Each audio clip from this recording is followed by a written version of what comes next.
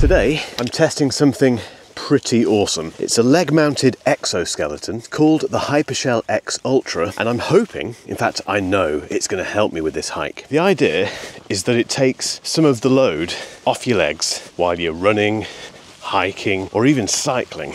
So I thought, let's take it to somewhere I know very well, and a walk I've done several times to see if this thing helps. When you think exoskeleton, you might think Iron Man and some huge thing that you have to strap to your body and that gets really annoying and that is really heavy. That's not the case with the Hypershell X Ultra. Most of the frame is made from aerospace grade carbon fibre with titanium on the load-bearing parts, so it's strong enough and tough enough even for these rugged conditions. And you're probably wondering what on earth this thing does, which is a fair question. Basically, these things that go on your leg, they're powered by a motor, and as you walk, the motor kicks in and it just gives you some assistance. And yes, when you first put it on, you do start doing this, and then you chill out and it makes sense. The Ultra X is SGS certified to reduce physical exertion by up to 20% when hiking and your average heart rate by up to 22%. There's also 12 different intelligence modes, including something called